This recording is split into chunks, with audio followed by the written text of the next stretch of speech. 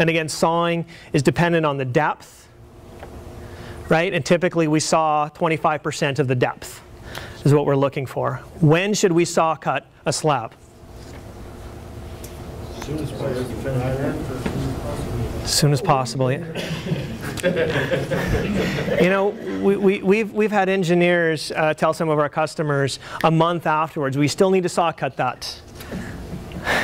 You know, within 24 hours, concrete's already decided where it's going to crack. Right? So is there any sense saw cutting it? The only reason why we're saw cutting it is because what we're saying is, I want you to crack right here. I don't want it to crack there. I want to tell it where to crack, and we can make it so those cracks appear straight on the surface. That's all a saw cut is.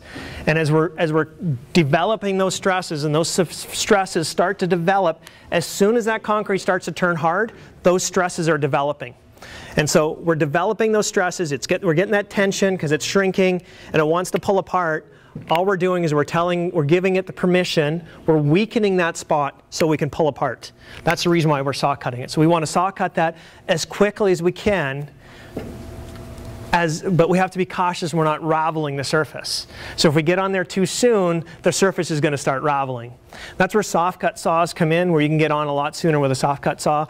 But you know, if you don't have that, then you still get on as quick as you can, get it saw cut if you're using that as a control joint method.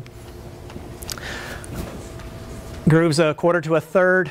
It really depends on how early. The sooner we go, the shallower we need to saw cut that. So if we're going to wait, you know, 14, 16, 18 hours, we need to cut a little bit deeper. We need to weaken that even more.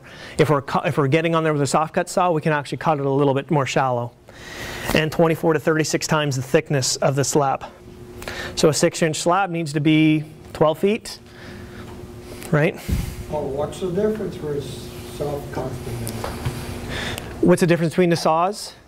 A soft cut saw has a faster turning blade and has wheels that are holding the surface down. So as that blade is spinning at a higher rate, it's holding that surface down so it's not raveling as easy.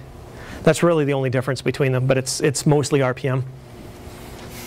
Okay.